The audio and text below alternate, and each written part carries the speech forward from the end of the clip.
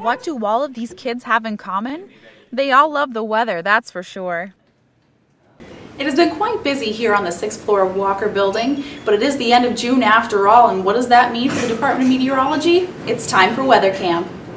On last week's episode of Whether or Not, Brad brought you the first installment of the camp's 14th year, Advanced Weather Camp, which was comprised of students going into 11th and 12th grades. But now we're going to take a look back at this past week, the invasion of the youngsters. This week's campers were entering grades 8 through 10 and hailed from a smattering of hometowns. The kids participated in lessons and activities, as well as took tours of both the State College National Weather Service office and AccuWeather, which were all adjusted to the younger audience. I helped out with technical support while the kids filmed their very own weather broadcasts. And let me just say, I was quite impressed by the kids' enthusiasm and confidence. Since I was 6 years old, I've always been interested in meteorology, especially extreme weather like tornadoes. And I used to love watching storm chasers with my dad, so that just got me even more interested.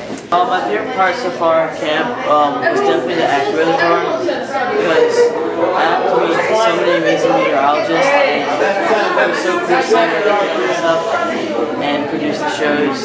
It's getting pretty deep. Campers lucked out and did get to see over the some headlights. exciting weather That here. should probably stop Several now. streets around the area flooded due to We'll get heavy something out of rainfall. this. This year's camp counselors seemed to be in agreement that the younger campers were a lot different than the older ones. They knew there would be challenges, but there were reasons they took their positions. A lot of these kids are really interested in the weather mainly from a storm, but don't really know a lot about it. You get those occasional ones who happen to know a lot more than the others, but overall they're just really interested in why it happens and not really knowing the reasoning behind it, and that's what they came here for. As compared to last week, where a lot of the kids are looking at majoring in meteorology as a field. This week, definitely the kids are a lot more quickly excitable. If something happens, they're excited about it the second after it happens, whereas the kids last week, definitely it took them a while to get more excited. They definitely are more interactive during the sessions with Todd and Bill, but then on the other hand, they have a lot more energy to run off during the evenings. The opportunity arose that I was able to help younger kids try and find their love for meteorology, and I was able to help proliferate that last week and this week.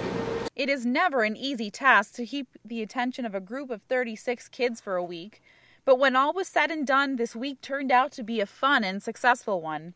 The campers' favorite parts of the week? All of it. it's just been such a great experience. I'm definitely coming back next week. And we're so glad to hear that, Bella. Even though I never attended weather camp as a camper myself, I was a counselor back in 2012, and I have to say, I think I enjoyed it just as much as the kids did. From Walker Building here at Penn State, for Whether or Not, I'm Jillian Bohenek.